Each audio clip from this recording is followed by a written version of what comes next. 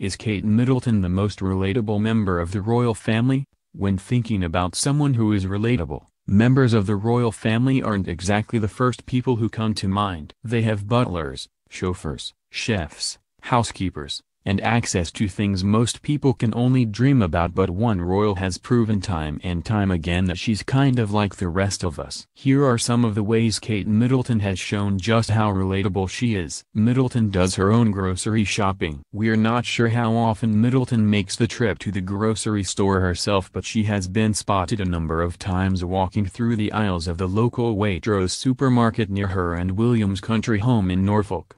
The Duchess of Cambridge has also been photographed loading her car with everything she bought packed in reusable bags. She made this mistake at a store with George and Charlotte. Prince William's wife made a classic mistake when she took her older children Prince George and Princess Charlotte back to school shopping in 2018.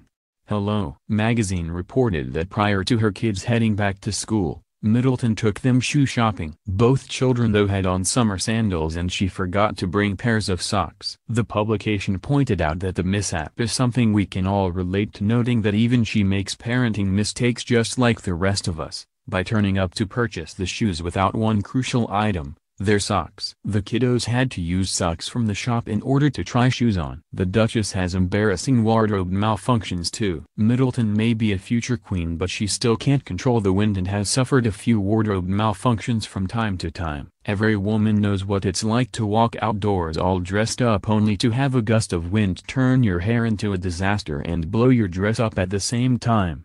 Unfortunately for Middleton though, when that happens there are legions of photographers everywhere documenting those moments. She and William take their children to school. You may also be surprised to learn that William and his wife actually take their children to school themselves. Yep, instead of having drivers or nannies do that, the couple makes it one of their duties to take them every day. When Charlotte and George went to different schools, William and Middleton took turns dropping them off. Charlotte's old nursery school was located near the palace and George's is in southwest London about a half-hour away, so one of them would walk their daughter and the other would drive their son. In 2019, Charlotte began attending the same school as her brother, so now the family carpools together in the morning. Totally relatable.